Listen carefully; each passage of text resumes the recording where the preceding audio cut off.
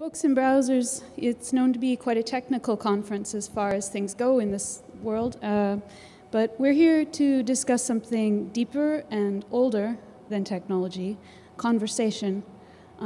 We're all, in fact, I think, here in our own ways, continuing in a long human tradition of interest in how to have a global conversation. So far back as Mr. Da Vinci, he was dreaming that someday men would be standing in opposite hemispheres, conversing and deriding each other and embracing each other and understanding each other's language. So let's start with MacGuffins. This is a term that we've borrowed from our friends at This Is My Jam.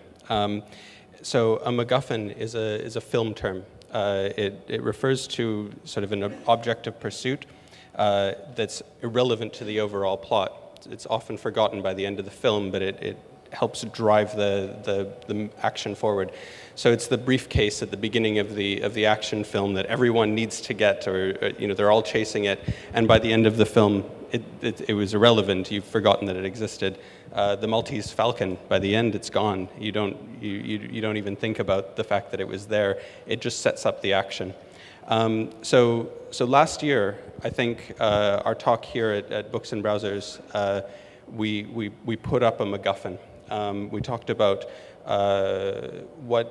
just asking questions. What does sort of version control and tools like GitHub, what do those mean in the context of writing? And we offered some truly unprecedented insights, such as maybe word track changes isn't the best possible tool for giving feedback on writing, or GitHub is awesome. But in the last year, we've kind of come to realize that those are our MacGuffins. So we spent a lot of time playing around sort of in the 6 months that followed Books and Browsers last year. And we built some prototypes of sort of lightweight online book publishing systems that looked a lot like Craig's Subcompact. It's conceptually very easy, right? You're just publishing some text into some different formats, and you're trying to do it simply. It's really about building something that's good enough and building sort of the cheapest thing that's possible that fits into the right demographic. But that was interesting, but we couldn't get this idea of what does version control mean? What do all of the changes that GitHub have sort of presented to the developer world, what do those mean for writing? And so they kept evolving and floating around in our heads. And we heard people getting excited when we talked to them about the possibility of possibilities. And so we decided to have a go at implementing some of those ideas.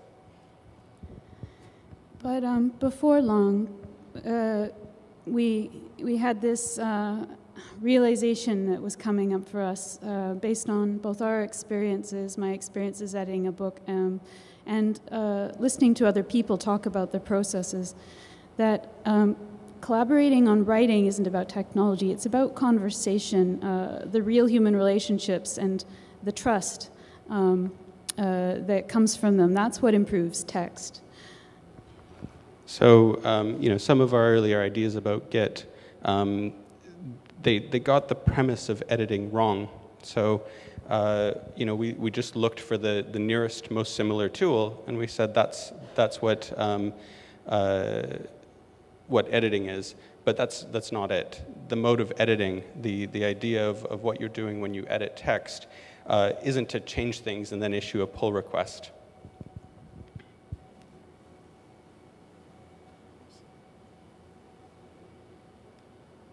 Oops, sorry. There we go. Oh, no, I can't do it. There we go. Editing is about having a conversation, and with prose, the conversation needs to come first, the technological support for that after, because the computers can't have conversations for us, besides which they tend to be very culturally specific, very particular to the individuals, if not the cultural realities in which they occur. Computers just can't solve these problems for us. We don't want to lose the social nuances and ethics encoded in the working patterns of Git. That was what attracted to us. I think attracted us to Git in the first place as a source of inspiration, but without taking a close look at the real-world trust that real-world editing occurs based upon, it's impossible to have any kind of conversation about writing. So when you're working with your editor, it's, you know, when a writer is working with their editor, that relationship is most productive when there's a sense of trust between the two people that are working on a text. So so now we're going to try a live demo. Let's see if this. There we go. That's a good sign. Let's see here, and I'll go like that. Right. So this is Poetica. We've been working on this as a response to the tradition of editing in the real world, and we hope you'll enjoy it. We have Ben Fershman down in the audience.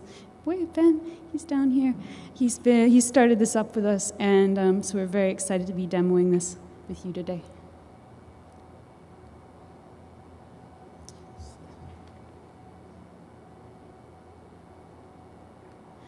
So as you can see, it's familiar. It's a lot like having feedback offered to you on a printed page.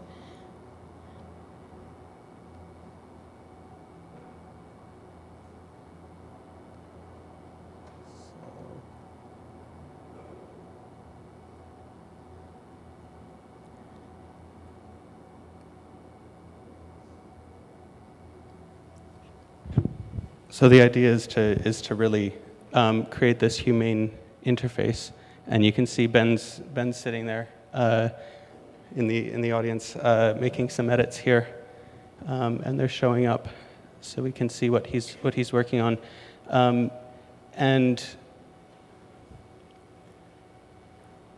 So yeah, just to be clear, this is a web page. This is a URL you can share with anyone, and anyone can collaboratively edit real time in this paper-like but highly collaborative digital format.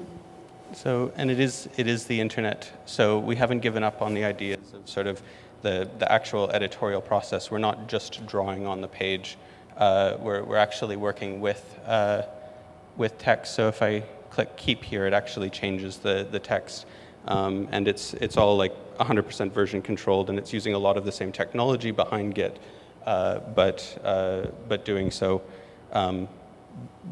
with preference to the medium. So we feel this solves quite a few real-world problems, providing a virtual gathering place around a body of writing, allowing different voices to respectfully suggest changes rather than enact them. You know, when I was working on my book and editing it with someone I had a great relationship with, nonetheless, word track changes felt to me like when one of those sticky notes was applied. It was as though when you open your suitcase, having gotten it out of security, you find one of those bits of paper that says, this has been rummaged through and changed. So we're trying to return to more that personality of written commentary. So we'll go back to the presentation.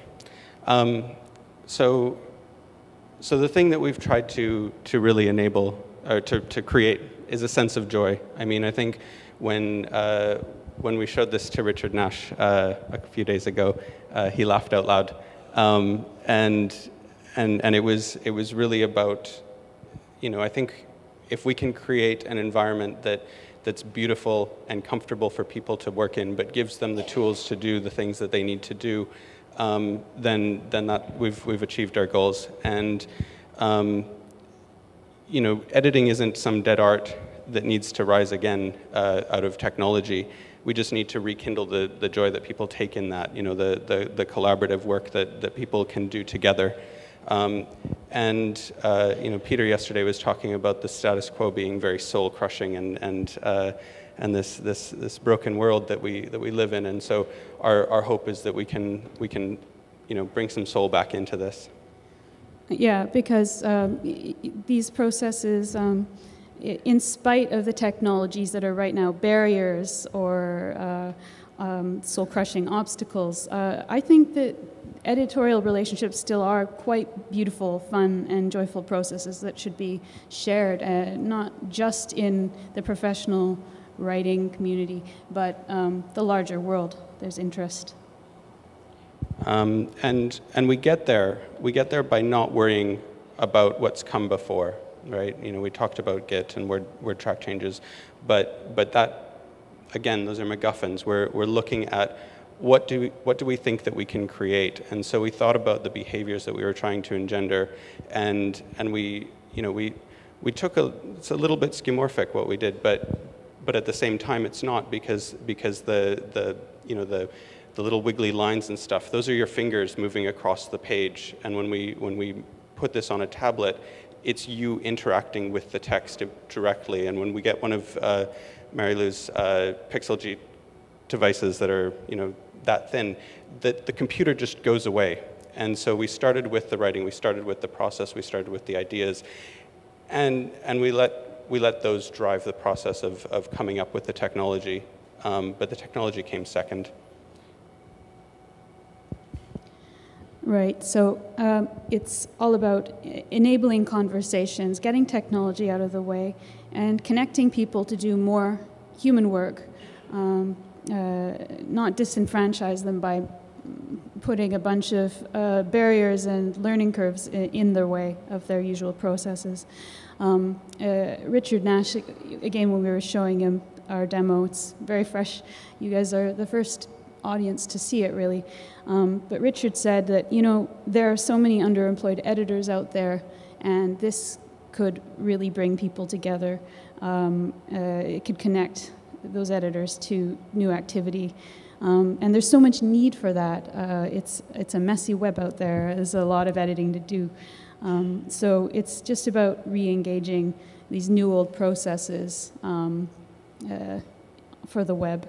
Releasing the blocked energies to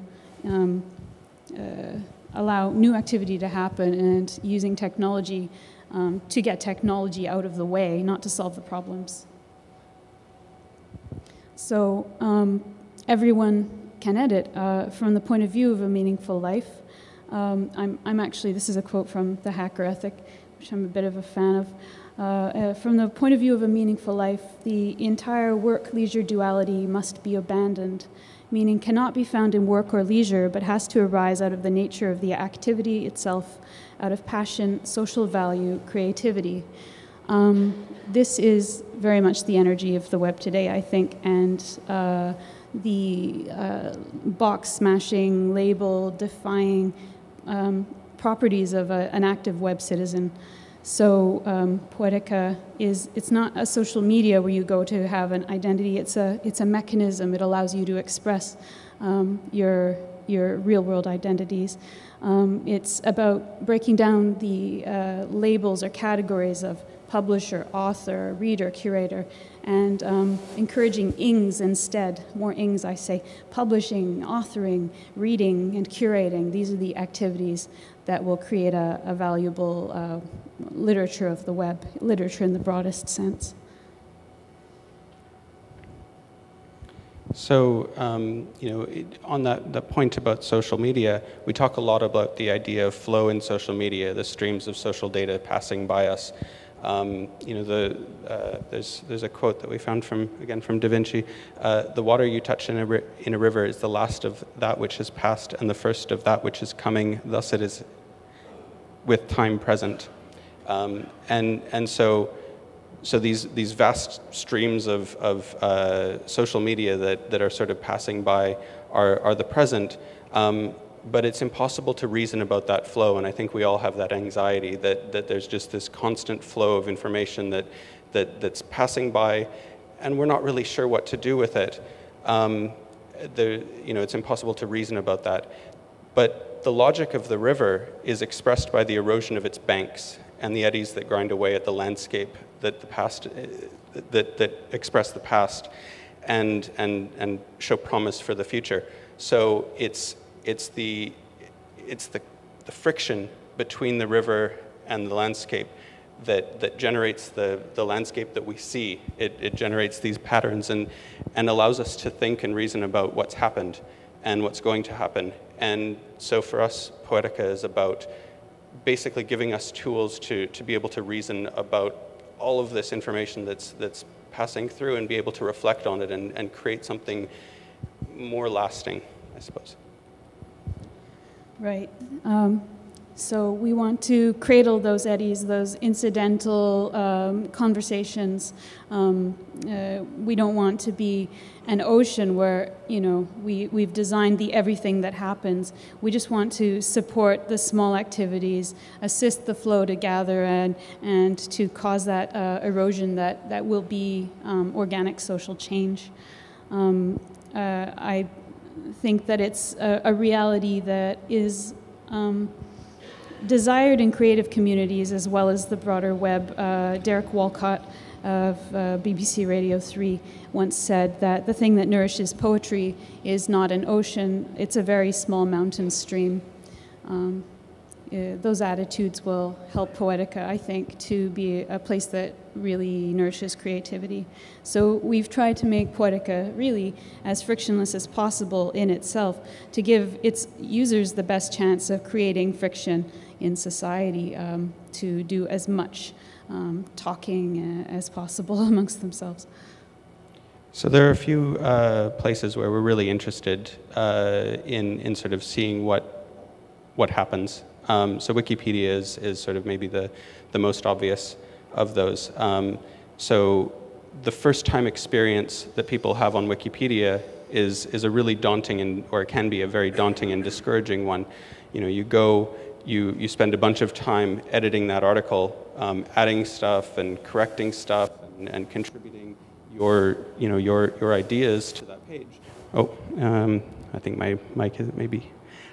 So you contribute those ideas to the page, and then some jerk editor comes and reverts everything, and you've just lost all of your work. And you can try and go back and do it all over again, but you have to figure out what the editor didn't like in your work, and what they might have accepted. And it's this really brutal process. And so because each edit that we've sort of encoded in Poetica, it's this conversational thing where you can sort of say, here are the things that I think should change with this article, and the person who's going to work through those changes can then say, okay, this one's good, this one's bad, this one doesn't make any sense, what are you trying to say here? And you can have a conversation right there and figure those things out, and you end up with this sort of, we hope you end up with this this process that generates something better and more beautiful. Right, conversation being more inviting than just the demand to be right or wrong. So another area that we're quite excited about is government. We've actually just hired, it's just announced today, James Viner, who is the sort of lead founding designer at the government, UK government stuff, the GDS. And so he's been there for 2 years and sort of got it to the point where they just launched last week, and he's coming to join us. And we're quite excited about that because there have been a lot of conversations about government and the idea of getting citizen participation in government work. So on bills, on sort of the machinations of government. And one of the challenges there is how do you coordinate that in sort of a productive way? So we're quite keen to figure out all of that sort of thing. It's a lot of questions right now. Right. Other possibilities include embedding in blogs, all sorts of places where the conversations might unfold. So basically what we're trying to enable hasn't happened on the web yet for most people, but it has happened before. Again, looking older, deeper, just human existence. Robert Bringhurst has this concept. He's the typographer and poet from our part of Canada. And he has this concept of polyphony.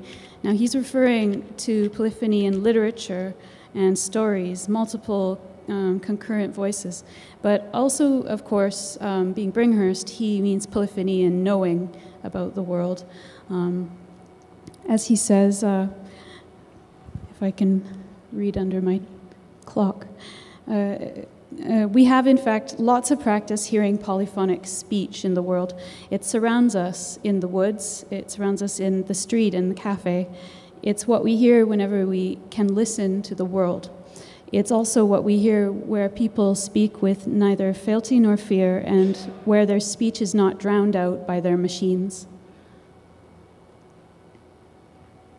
So it's 2012. I know that because it's Bib 2012.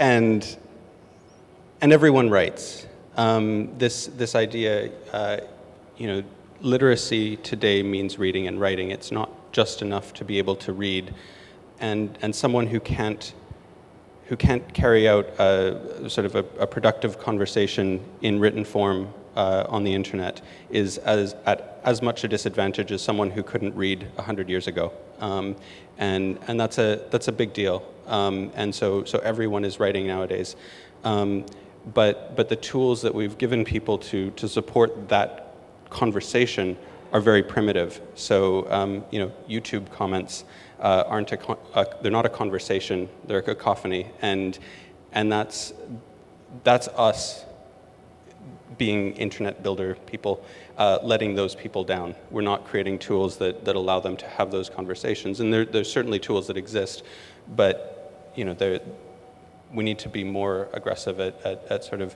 building those places for people to learn how to write.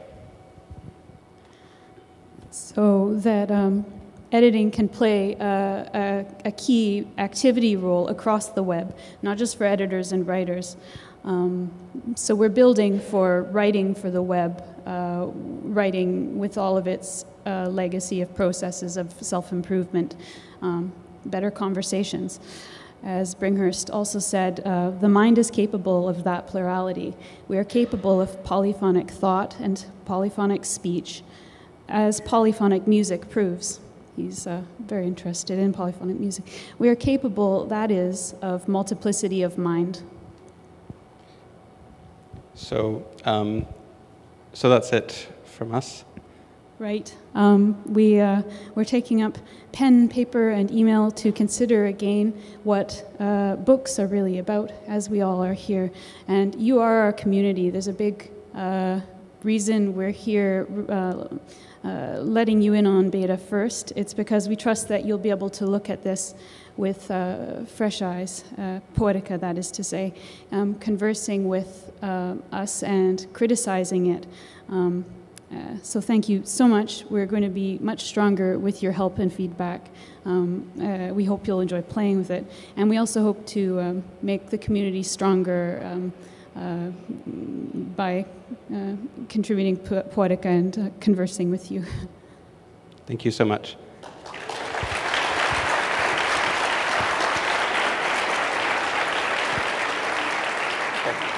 So I think we've got some time for some questions. I see Pablo tapping away on his tablet.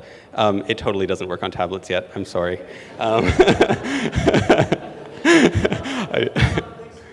It might do, yeah. If it does click events, it'll be fine.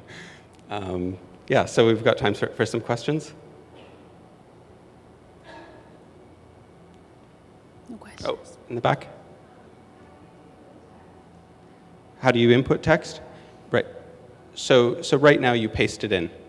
So we've just built the simplest possible thing that we could imagine to sort of look at the ideas around this problem. So so it's not a word processor, and I think we've seen a lot of bifurcation of the word processor into a bunch of different tools. So you've got Scrivener, you've got Word, you've got Ulysses, and just IA Writer, all of these different sort of word processing environments. But a lot of the functionality that Word provides and other tools provide just hasn't gone out into standalone apps. So we've started with a standalone thing, we're looking at what word processing means, but right now you just paste in the text, and you can get an export out, and that's about it. So. We want to support other input methods as demanded by the user base, so you guys. You?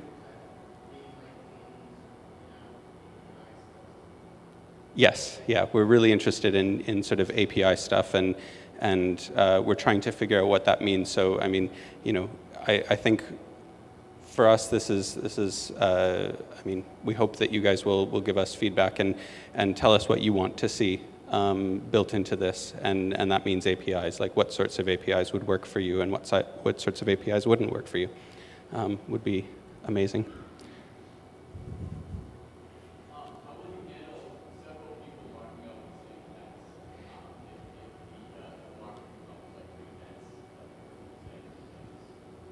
So one of the things that we've really tried to do, oh, sorry.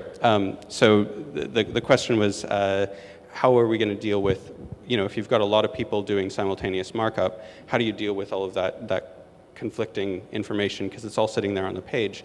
And really, you know, when you're working through a document, one of the things that we've heard an editor say was that when they're providing feedback, they would do all of the edits and then send the first third of the edits, like send, you know, a third of the edits to the writer. The writer would go and, oh, so many edits, oh my God, it's like the page is full of red. Work through all of the edits, and then send it back to the editor. And the editor would then send the second third of the edits that they'd already done, just to minimize the amount of red that the author was going to see up front. And I think one of the things that we're trying to do is actually build the interface so that it forces you to think about what you're doing. So if you saw the, let's see here, I think I can switch. Yeah, there we go. So if I do a deletion like that, it's a strike through.